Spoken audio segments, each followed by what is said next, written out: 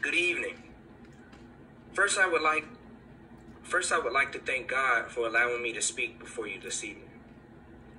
I want to thank my sister Tamika, my brother Johnny, my mother Doris, who I'm sure is in attendance, for supporting me during this journey. I would like to thank my friends, the members of our organization that still remains nameless, and the community for backing every one of my initiatives. Lastly, I would like to thank Reverend Lightfoot, Reverend Whitaker, and Angel Visit Baptist Church for extending this invitation to me. I'm honored to speak during this beautiful event. I do not know how many are in attendance this evening, but for those of you who do not know me, my name is Reginald Carter. I've lived in Tappahannock all of my life before attending Virginia State University for college. Before college, I played on numerous sports teams, including the football team, the basketball team, as well as I ran on the track and field team. As with many others, I was called to action after witnessing the modern-day lynching of Mr. George Floyd. After seeing such a heinous act occur, I realized that I could no longer sit idly by and do nothing, so I took action. I assisted with organizing a rally and protest that occurred on June 10th, 2020. The events that day led me to executive produce a short documentary entitled March on Tappahannock. I've worked with Dream for Purpose marketing agency to display their Black is Beautiful art installation in Tappahannock for 2 months with an emphasis on having it displayed on Election Day. I have engaged in several conversations with the Essex County Board of Supervisors calling for the removal of the Essex County Confederate Monument. In response to those conversations, I started a GoFundMe that has raised over $7,000 of my $10,000 goal, all of which will be donated towards the county's removal resolution. Currently, I am working on getting a historical highway marker placed in Essex County that acknowledges Mr. Thomas Washington, the victim of the only documented lynching in Essex County. I've also received sponsorship to design my own Virginia license plate, which will pay homage to one of the oldest Black-owned newspapers in Virginia, the Richmond Planet. I currently reside in Richmond, Virginia, where I work in human resources for a state agency. I've been asked to speak today on Dr. Martin Luther King Jr.'s life and legacy, amongst other things. When I reflect on the life and legacy of Dr. King and what resonates most closely with me, I think of his letter from a Birmingham jail. In that letter, Dr. King makes a profound statement that is true today as it was then. Injustice anywhere is a threat to justice everywhere. Whatever affects one directly affects us all indirectly. If I'm honest, there is nothing that I can say to do Dr. King's legacy justice. With that being said, I can only share my remarks and hope to replicate the spirit of Dr. King and not an imitation of him. If I can accomplish this, then I've done my job here today. So let me start by saying, Dr. Martin Luther King, Malcolm X, John Lewis, Rosa Parks, Harriet Tubman, and Maggie Walker were all ordinary people like you and me. Let that resonate for a second. Dr. Martin Luther King, Malcolm X, John Lewis, Rosa Parks, Harriet Tubman, and Maggie Walker were all ordinary people like you and me. They were ordinary people who did extraordinary things. Their legacies are the epitome of their preparation coming to fruition.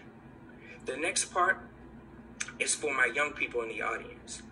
When I say they're ordinary people like you and me, I mean that so often when we think of Dr. King and other pillars of the Black community, we think of them in stone and statue. We think of their powerful words and influence. We think of their accomplishments and ingenuity. However, they are just men and women. And all of these people are ordinary people, just like you and me. They went beyond what anyone thought they could do. These individuals have provided us with the blueprint that what people with goodwill, courage, and determination can achieve. That blueprint has shown us that we can change the world. No longer can we as Black people maintain the status quo of this is how things have always been, and this is how things are always going to be. If that were true, we would have never been granted the right to vote. Barack Obama would have never been elected the first African-American president of the United States. Kamala Harris would not be getting sworn in as the first African-American woman vice president in 2 days. And Raphael Warnock would not have been elected as the first Black governor in Georgia. No more will we allow anyone to dictate what we are capable of based on the color of our skin. It is paramount that we understand where we have came from in order to see where we can go. To that, you must venture beyond the walls of the traditional classroom and seek out all that there is to know about our people and our history, because Black history is American history, not the whitewashed history that the majority teaches us in an attempt to keep us oppressed. I encourage every one of you to do your independent research to understand our history. In preparation to speak to you all today, I watched the films Selma, I watched One Night in Miami, and I watched American Skin. I went on this journey to try and figure out how to best approach discussing Dr. King's legacy. It was in my preparation that I actually recalled a time just days before my college graduation. I had an opportunity to visit the Holly Knoll in Gloucester, Virginia. For those of you who do not know, the Holly Knoll was a part of the Gloucester Institute, and it was considered an intellectual and cultural hub for prominent African Americans. The Holly Knoll provided African Americans a venue to engage in debates surrounding issues central to the Black community.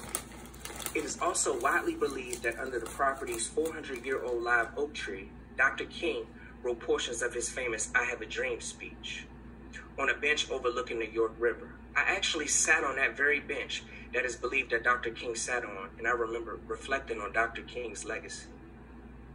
I remember wondering, how was Dr. Martin Luther King Jr. the man and not the myth?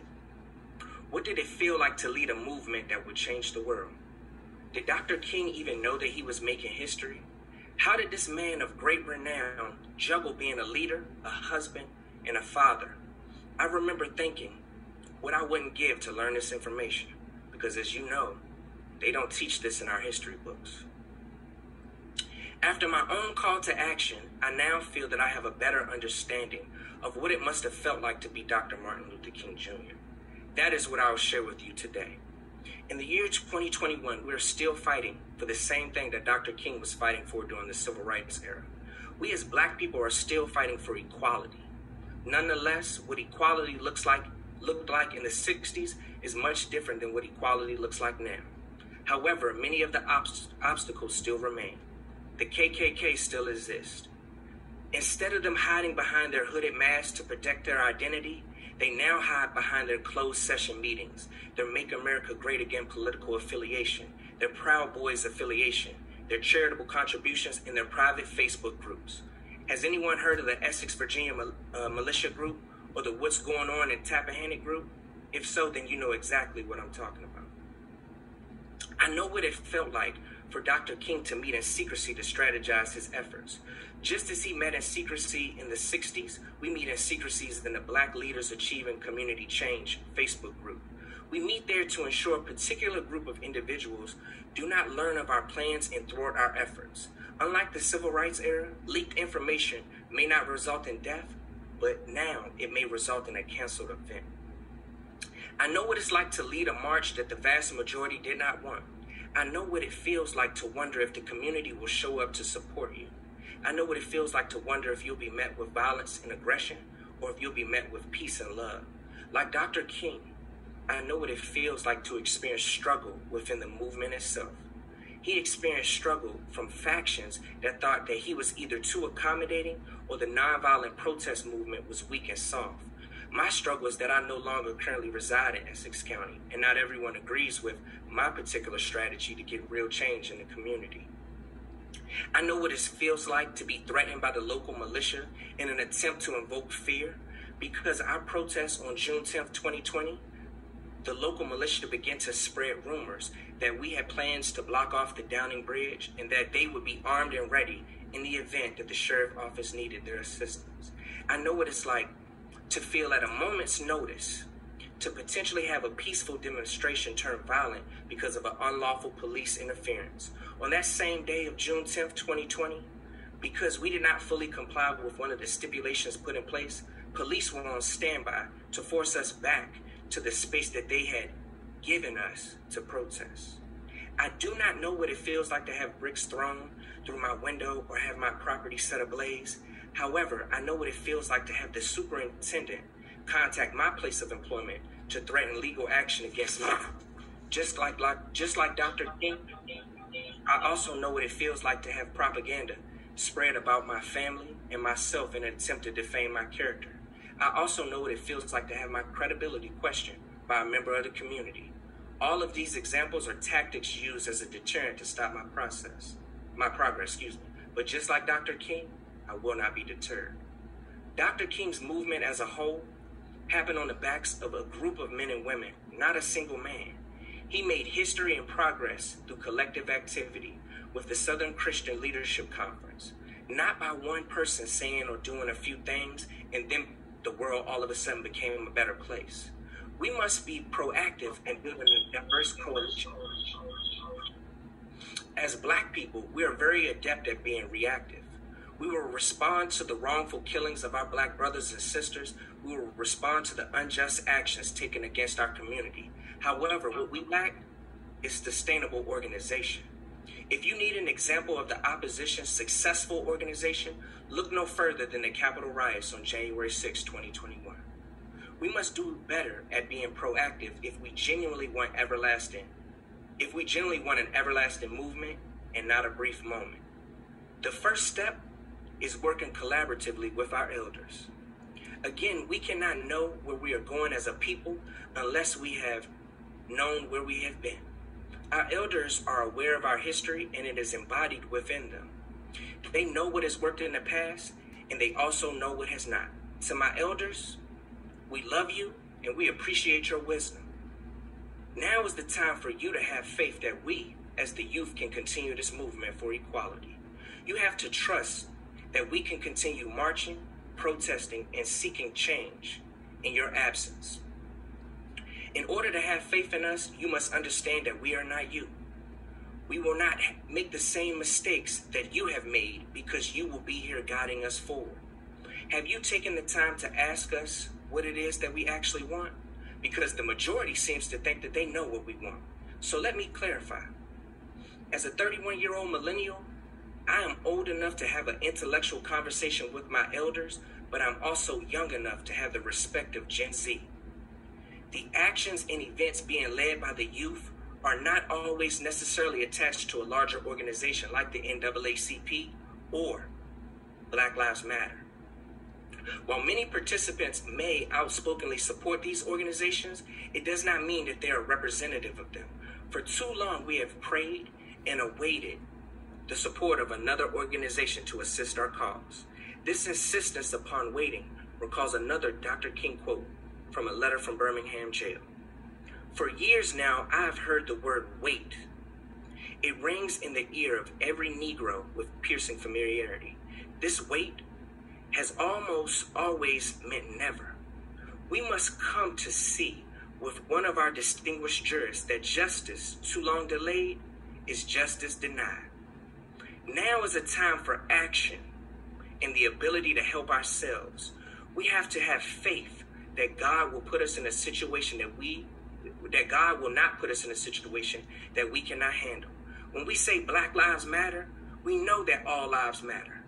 We understand that all of God's creations matter. What we mean is Black Lives Matter too, because society seems to have forgotten that fact. When we call for the removal of all racist Jim Crow Confederate monuments, we know that removing a monument does not fix a racist system. However, we are asking for equality. You can only obtain equality through addition or subtraction. We know that the majority will not build us Black monuments or Black statues, so we're asking for the removal of the Confederate ones, respectfully. Removing the statues removes the symbol of their racist ideology. When you remove the symbol, you remove the power. Once their symbols are gone, the real work begins in fixing a system that was not intended to support Black people and making a new one that will. Lastly, I will leave you with my thoughts on privilege. Recently, I had a conversation with someone who said they understand that they have privilege and it infuriates them to use it. Just as I relate to this individual, I will share with you today. The ability to decide whether or not to use your privilege is a privilege within itself. Most of us will move on from this earth never having had any privilege to use. To those of you who have privilege and wish to be on the right side of history, we need you. You are important to building our diverse coalition moving forward. You are important to us in building a sustainable organization. But you must decide how to use your privilege for the greater good of the movement. I cannot do that for you. In closing, to the individuals who question why are we protesting here in Essex County, why are we calling for the removal of the Confederate monument, why we are calling for the name change of the Essex Intermediate School, and why we are calling for the removal of Confederate pictures in the circuit court, let this serve as a notice. The answer then, and always, will be the aforementioned direct quote from Dr. King himself.